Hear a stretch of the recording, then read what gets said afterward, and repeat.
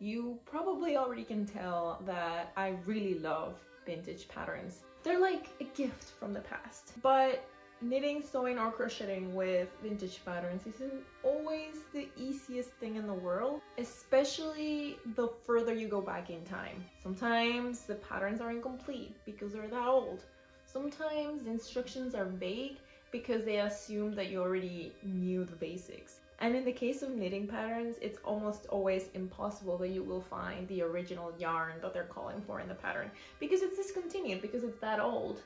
That means that once you're delving into it, you have to have an intermediate, pretty decent knowledge of knitting already and how patterns work and how to construct garments and how to substitute yarn, and it's a lot. What if you just want the look, you want the silhouette, but you are not that experienced and you don't want to deal with all of the challenges that will come with an actual vintage pattern? Thankfully, incorporating vintage into your daily life, I think, has never been easier than before. There are a lot of designers out there who are taking inspiration from this decades past and making available new patterns that are either inspired or even reproducing old styles.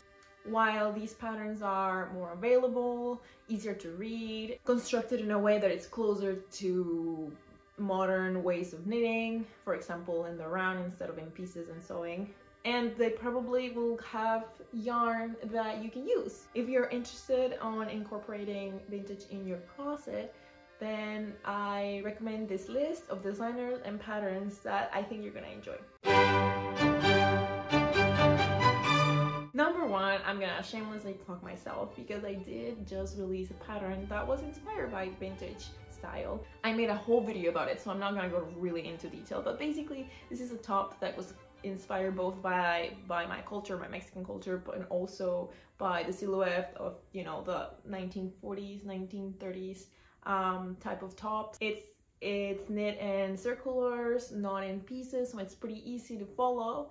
And it's made with yarn from Knit Picks, which you can also get almost anywhere. Number two is becoming one of my favorite knitwear designers because most of her designs are vintage inspired or have like that kind of vintage look to it. I'm actually wearing one of her designs today. It's the first one that I finished, but I am also knitting one else. This is a Minerva cardigan. I ran out of this color and that's why I used a different yarn for the band and the neck, but I thought it was a nice pop of color. This is a very simple cardigan, but you can kind of tell that it has that puffy sleeves and vintage look to it. One thing I gotta say though is that you have to kind of already know some of the basics of construction, not as much as with an actual vintage pattern, but she is not as detailed as some other American patterns the way they're written. So I would say that if you want to get her patterns, you should be at least like a confident beginner and already have made other patterns in the past. Otherwise, it's really easy, really accessible, and they're all very beautiful. I'm currently working on another pattern from her. It's the Ewin blouse. This is how much I have so far, but it has like these beautiful flutter sleeves and also the puffy shoulders. I also want to knit the heirloom jumper and the Rembrandt beret and a lot of others, but those are like high in my list. Number three is one that I've kind of recently discovered, and that it's Poison Girls. I love the name. Poison Girls is a brand that is mainly focusing on vintage designs, again, very 1950s mostly. And I discovered them when I was commissioned to make a sweater, and it's the magical rocking around sweater, which is one that has tinsel in it. It is very beautiful. I've never made anything like that before, and that's how I saw all of their other patterns. A lot of sweaters, a lot of cardigans. From their collection of patterns, I would recommend pretty much all of their pullovers. They're very pretty, but I especially like the Betty and Judy Lodge sweater, which is very Christmassy, and the Dottie pullover. They're both really nice and they're in my queue. Number four of my modern vintage knitting recommendations is kind of an obvious one, and you probably heard from her before. It's Susan Crawford, and she actually has 2 or 3 volumes of vintage patterns that were rewritten. This is like such a great collection because she has patterns that go from the 1920s all the way to the 1950s. So obviously, because it's in a book, it's one of those cases in which you can't really purchase them individually, I don't think. But the book is actually available online as a PDF, so you can get a whole bunch of modern vintage patterns or vintage pattern reproductions. There's a lot of beautiful ones that I want to make, and amongst them are the Jan sweater and the Kasha cardigan. I wish I could get those books in print. I tried looking for them. Probably in the UK you can. I don't think in the US, but at least you can get the PDF. So I think that's gonna happen very soon for me because I want to get some of those beautiful patterns. And number 5, instead of giving you another designer, I thought I'd put together a list of some individual patterns that maybe their designer is not always doing vintage inspired type of patterns, but they have 1 or 2 that I think are really beautiful and that fall into this category. One of them is the sweater number 7 by My Favorite Things.